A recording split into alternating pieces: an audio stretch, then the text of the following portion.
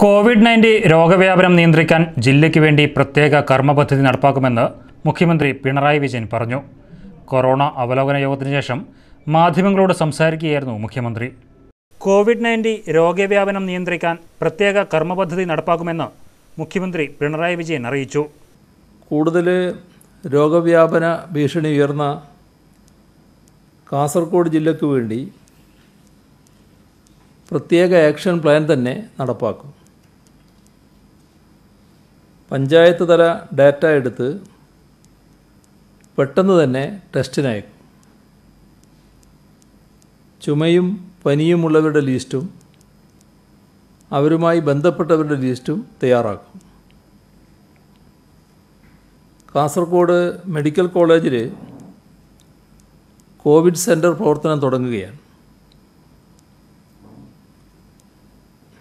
Kasaragod central യൂണിവേഴ്സിറ്റിയിൽ ടെസ്റ്റിങ്ങിനുള്ള അനുമതി ICMRൽ നിന്നും ലഭിച്ചു കഴിഞ്ഞു.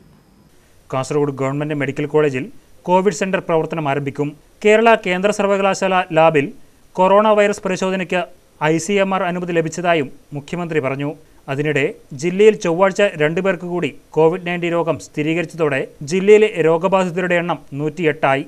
ജില്ലയിൽ രോഗം സ്ഥിരീകരിച്ചത് 56 വയസ്സുള്ള സ്ത്രീക്കും 23 വയസ്സുള്ള പുരുഷനുമാണ്. ഇരുവരും തളങ്കര സ്വദേശികളാണ്. ഇരുവർക്കും സമ്പർക്കം വഴിയാണ് രോഗം ബാധിച്ചത്.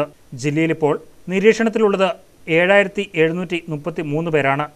ഇതിൽ വീടുകളിൽ 7570 പേരും ആശുപത്രികളിൽ 163 പേരുമാണ് നിരീക്ഷണത്തിൽ ഉള്ളത്.